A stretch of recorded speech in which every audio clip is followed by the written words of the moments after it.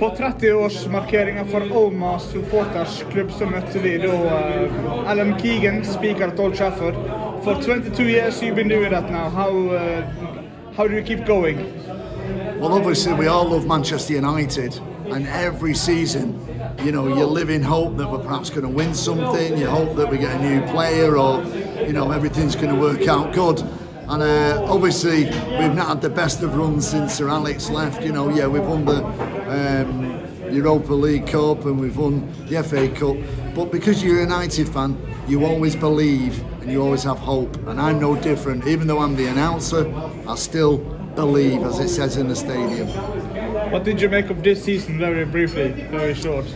It's been difficult. It's been a difficult season. I think when any club loses a manager sort of halfway through, particularly a legend like Ollie, who we all love and adore, it was always going to be very difficult. It was going to be a tough sort of project to come in and pick up. And I think the evidence is there. The season, you know, has been a hard one. Hopefully now with Eric coming in, it's a new page, it's a new start, and we can start to believe again.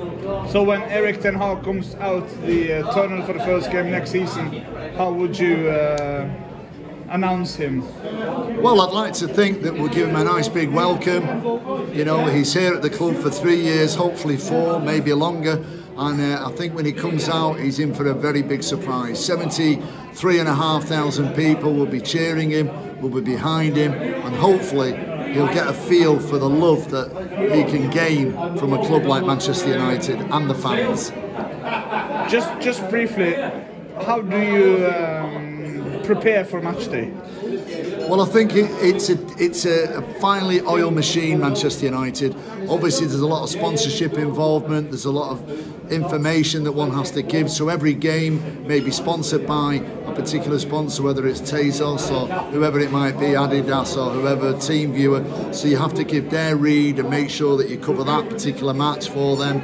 You know, then there's the ticket news, there's the information, there's fans' requests. There might be something for the foundation.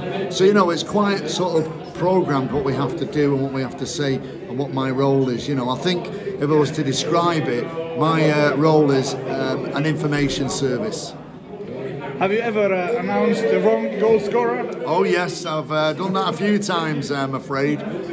Yeah, I've had a few nightmares when you can't see what's going on and these things happen. You know, a very famous incident when Diego Forlan hadn't scored in, I think, 21 games from open play. And when he did score, I gave it to David Beckham because there was a substitution happening and I'd looked down and all of a sudden I seen like Beckham celebrating and I caught his eye and I thought, oh, he scored the goal. Old Trafford, Manchester United's goal scored by number 7, David Beckham, and I heard, ooh, and it was Diego Forlan. But yeah, there's been a few of them. 22 years now, how long can you keep going? As long as they'll have me. It's the best job in the world, and you know, you get to meet brilliant people from all around the world, and I've met some great friends on my journey at United, and hopefully it'll continue. Listen, it's a great job. It's not a job, is it? It's a dream. Best seat in the house.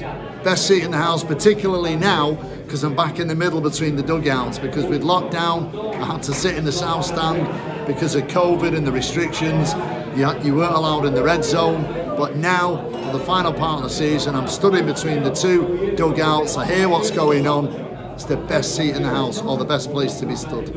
And here at Oma tonight, you've had a good time with Sammy, Lou Macari and Paddy Gray around. It's been amazing, and obviously you've experienced it. You know, we've all been to dinners with legends, with players, but tonight it was the best of the best. Some of the stories were absolutely amazing and they were fantastic. So an unbelievable night with 3 proper United legends.